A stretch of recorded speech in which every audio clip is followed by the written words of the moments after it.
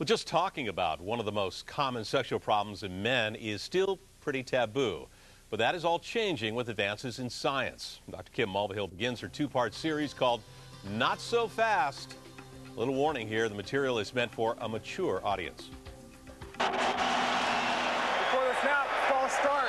And a flag on the play. The problem's a lot more common than you think. It's actually the major sexual complaint of men. Not on the gridiron, but in the bedroom. False start. False start. False start.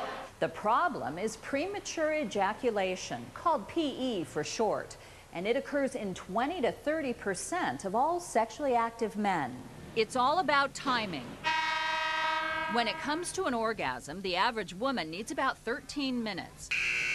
The average man, about 3. Men with PE often finish within 1 minute. It kind of surprises me. It's an embarrassing subject. Yeah, I've had problems with that with boyfriends. If a couple loves to have sex in 1 minute, it's not a problem. If the couple likes their sexual intercourse and sexual activity to take 4 hours, then it might be a problem. She doesn't want to complain, and he feels really awful about it, and he feels like he's not, really being the man that she wants. It can be a very significant source of personal distress, psychological distress, and relationship problems. Dr. Ira Charlip of California Pacific Medical Center and Drs. Paul Turek and Luann Brizendine of UCSF Medical Center are all top specialists in sexual medicine. In the past, we didn't understand very much about why it happens. New research has changed how they all think about premature ejaculation. I think the world changed when medicine figured out some avenues into the physiology. We now understand that there are changes within the central nervous system, actually in the brain, in the hypothalamus and in the brainstem. And that understanding is changing treatment. One approach, certain drugs used to treat depression, coincidentally, can also delay ejaculation. It actually became a cure for premature ejaculation. Beautiful catch! A cure that offers benefits. It's up and good. To 2/3 of men with the problem. Dr. Kim Mulvihill, CBS5 Health Watch. Coming up tonight at 11, Dr. Kim will be reporting on the current treatments, including a new surprising therapy and an experimental drug that is showing lots of promise. Well, doctors say it is the most common sexual problem that men experience, but most men don't even like to talk about it. It's not what you think.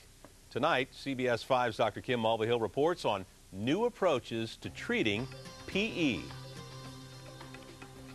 Massage. Yes, top secret massage, baby. Premature ejaculation. Sorry about that. I swear to God that never happens. Oh, no.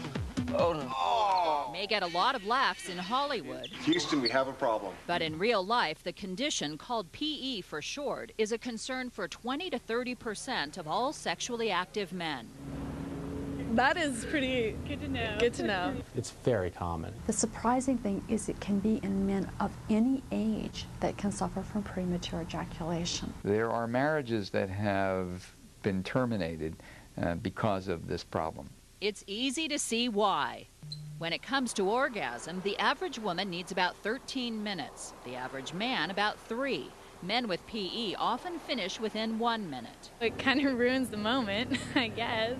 The goal is to slow it down. Just whatever you see like on movies until you think about bar stools and stuff. There are low-tech solutions, such as focusing on anything but sex. The Gettysburg Address, doing calculus. Sometimes it may be as simple as, think about your mother, right at the time of ejaculation. Or various numbing techniques. There is a topical drug that can be placed on the penis. But that involves a lot of work. You have to put this cream on, you have to wait 5 minutes, you have to have the erection when you do it. However, new research suggests a much easier approach. How about taking a single pill before sex?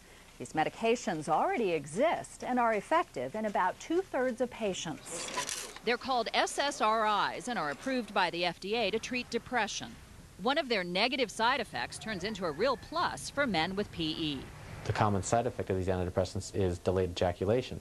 A 5-fold delay. 1 minute becomes 5. SSRIs boost serotonin levels, and low levels of serotonin, a neurochemical made in the brain, appear to play a central role in premature ejaculation. These SSRI medications will enhance serotonin levels, which will delay ejaculation. Some men may need to take them daily, and that can be a problem when there are other side effects like headaches, nausea, and insomnia. They are long-acting drugs, and if you get side effects from them, the side effects last for a longer period of time. An experimental drug developed in the Bay Area could change that. The drug, called duloxetine, can be taken as needed, works within the hour, and clears the system quickly. It's ideal for a single sexual encounter. But drugs aren't always enough. Do you have sex often? Hardly ever, maybe 3 times a week. Constantly, I'd say 3 times a week. Sexual counseling may also help, as well as understanding your partner. It's not a problem in the relationship, it's really a physiologic problem with him, and he's trying the best he can. Dr. Kim Mulvihill, CBS5 Health Watch. And for more information on PE, you can go to CBS5.com and click on Health.